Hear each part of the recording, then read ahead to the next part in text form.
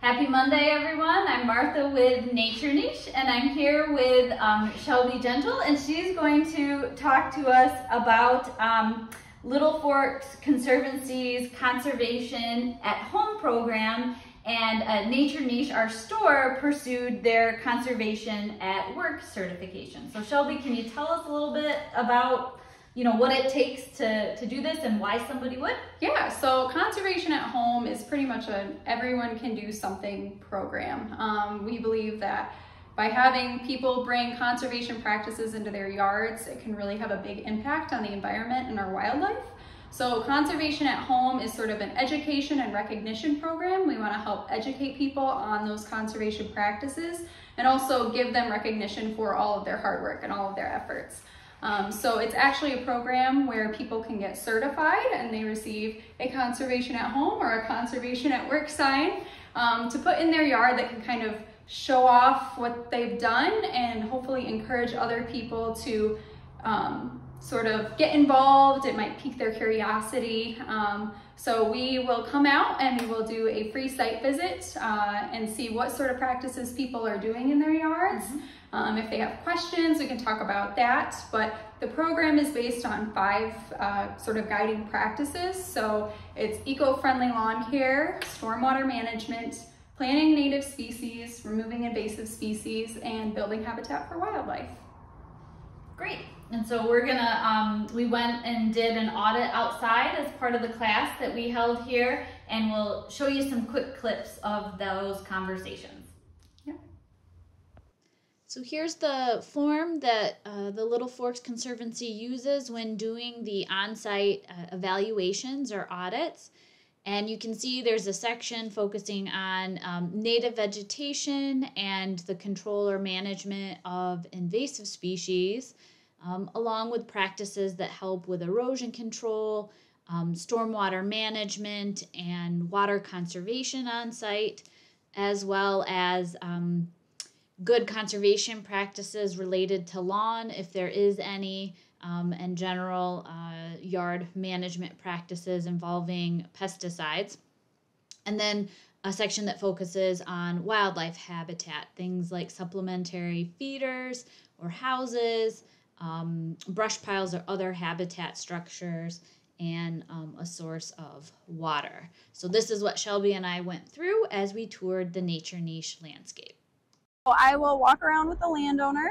I'll see what sort of plantings, what sort of practices they've already implemented, and we'll kind of check them off as we go. I'll take some photos and we'll create a file for them, and then if they have any questions they can ask. If we think of anything that we think would be a good addition, we can also talk about that.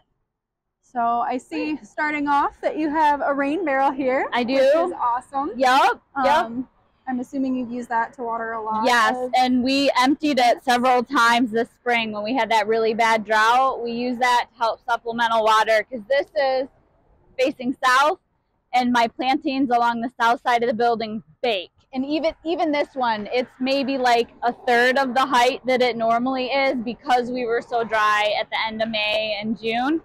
So I use the rain barrel a lot for easy watering of the flower beds. That's out awesome. Here. Yeah. Landscape company to mow every couple of weeks.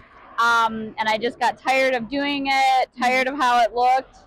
There is technically an area drain here in the middle with riprap over it. It's kind of funny. So this technically is a rain garden, because they graded the front to slope down to this riprap covered area drain.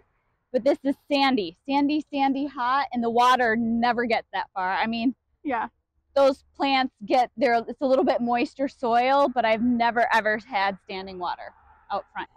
Incorporating native plants, so that could be something like butterfly garden, a rain garden, even some sort of shade garden, but finding ways to bring native plants into your space, which you've done a great job of. Thanks. So. Yeah, and I call this, it is a rain garden. I call it my demo garden because I wanted to show, like, you can use native plants in a setting like this in front of your store, and it still have, and it's great. Like, it's very useful when I do my plant sales. I can walk people in and say, this is what it'll look like mature.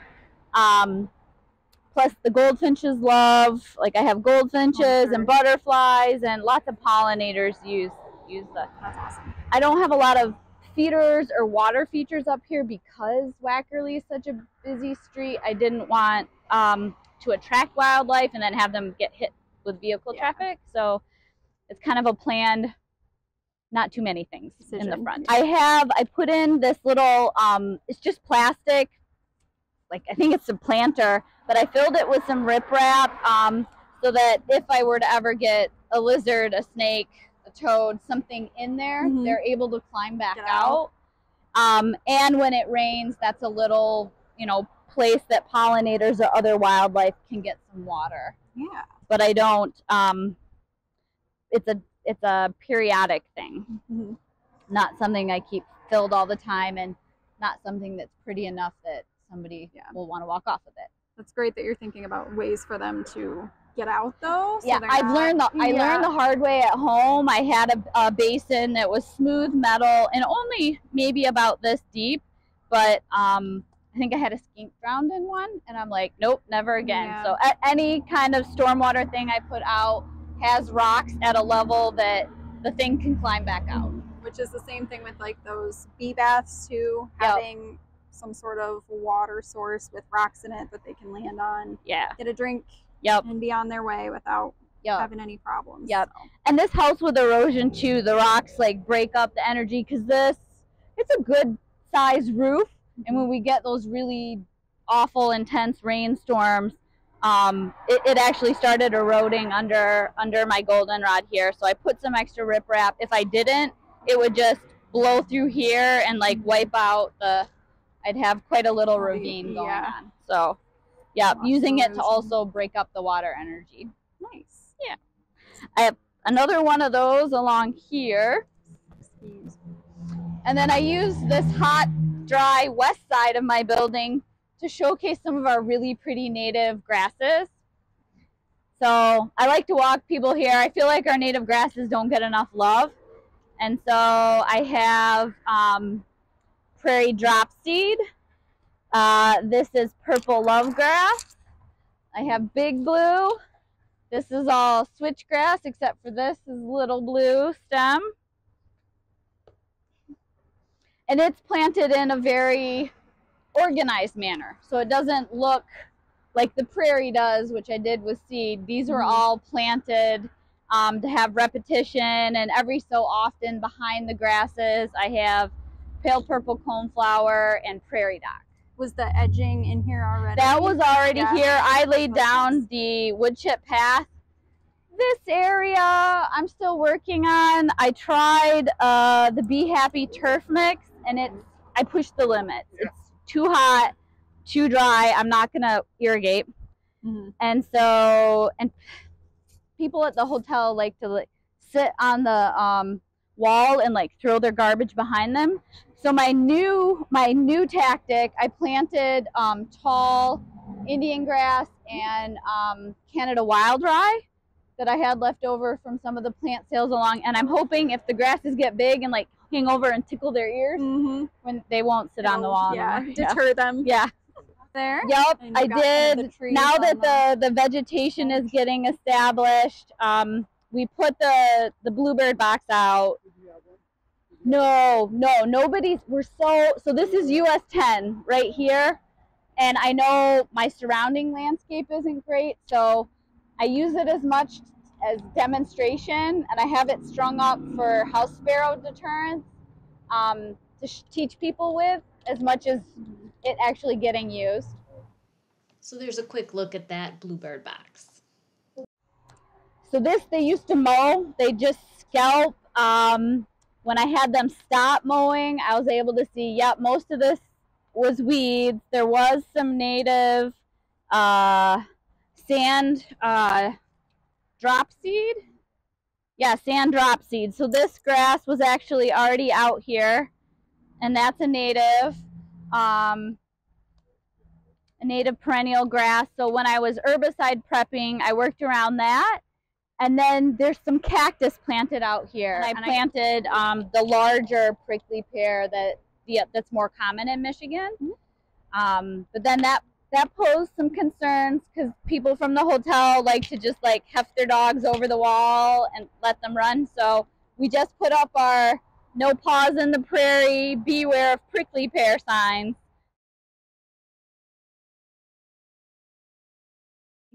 to hope like discourage that. Yeah. Nice. Yeah. Do you use much for herbicide, pesticide, any of that? Do you spot treat? We hand pull, and I use, so far, other than the initial site prep before I did the seeding, we've just done cut stump treatment out here.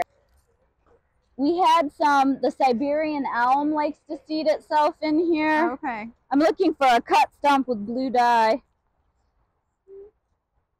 Well, if people want to venture into the prairie, we cut a few here, and then we went through the understory of the little bit of woodland I have, and we cut out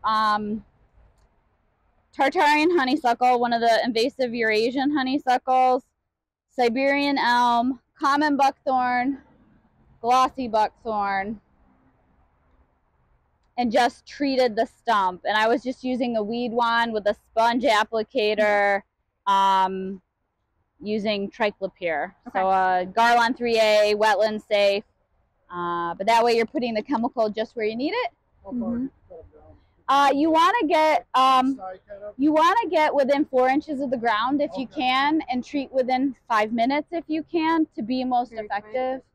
So yeah, one of my clerks was out here with the lopper, and I was dabbing. It's also, once you cut them that close to the ground, sometimes they're hard to find.